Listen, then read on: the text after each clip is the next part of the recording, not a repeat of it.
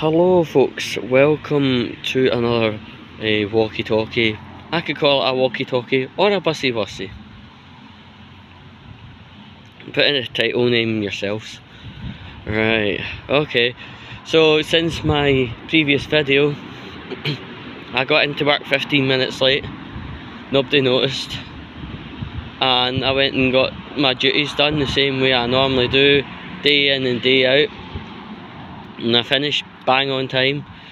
So whoever that dickhead was on the bus pinging paper at me and then flinging disabled slurs and whatever you were trying to do, I don't think actually worked. That's the punchline. It didn't affect my day and I got on with the rest of it. Now to quickly pan to the next topic.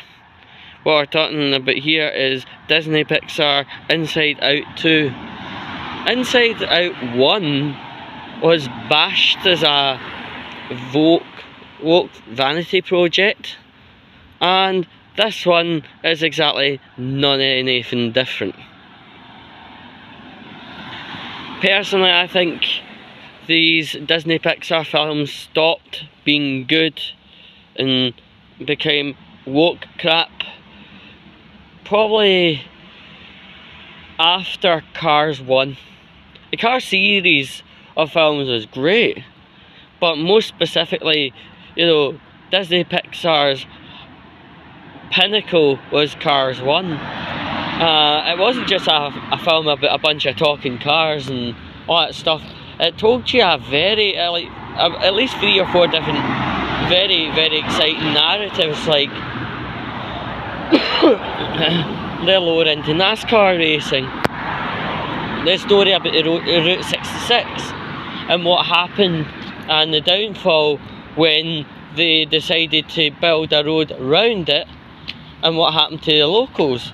It was very, very interesting.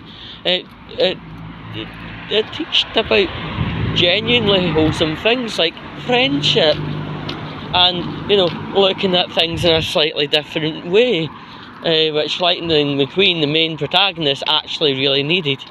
Cars 2 was more, it was just a wee fun thing where Lightning McQueen put aside his mode of stock car and turned into a drift car and went all sorts of places like London, Japan, and he was teamed up with his forever mate Mater.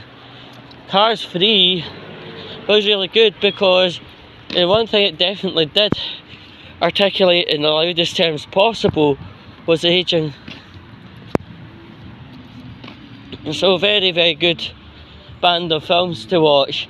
And I tell you something, see if you're a NASCAR fan or had experienced Route 66, oh my goodness, it really, really power punches your emotions really hard. Cars 1 was really punch hard and punch fast with your emotions. It was great. It was really great. I mean, I talked to people in forums, both Route 66 and NASCAR, and yeah, out of about 10 people we were talking, we ended up going into a group. Only 2 people didn't cry. So there's that piece. What else to say? Bob Bag's been reported, and they will be looking to approach the coach company called Avondale. I don't know why it's called Avondale coaches when they're little dinky buses.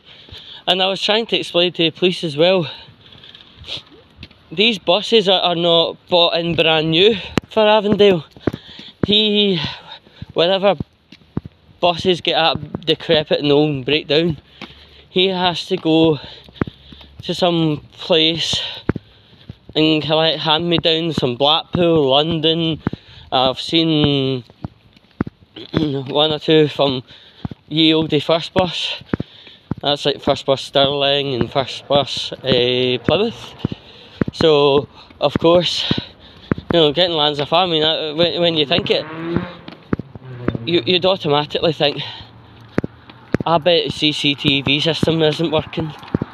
I bet there's no hard drive in that wee caddy box up at roof height. According to my friend who interviewed the bus driver,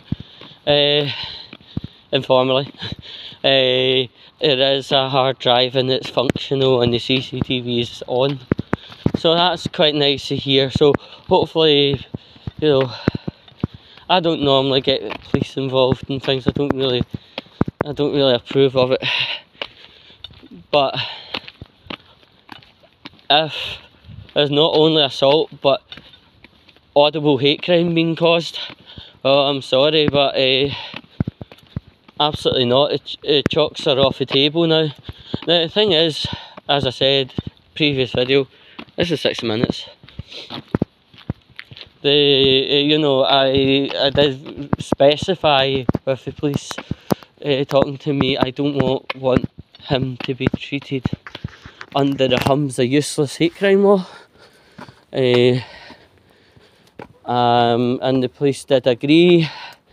I said to the policeman, I don't really think it would be useful or valid to organise a 7 AM breaking down the door just to get all his digital equipment to see, you know, for what he did. Because, you know, as I said, the words like Mongo, retard, etc. isn't quite enough and warrant to bolster someone's door down at 7 o'clock in the morning and get a digital equipment. Now, things are obviously at a very early stage of things, and I'll be recontacted once the CCTV is downloaded, and it's completely still in my hand which way it goes.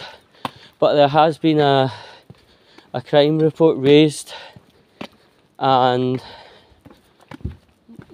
they hope to try and get him with his mum, because nothing like bravery by standing beside your mother. But anyway, this is getting a wee bit too long, so I'm going to end up this. Much love to you all, and to the two involved in the incident, fuck you, and I hope you enjoy a set of fucking cuffs. Ta-da!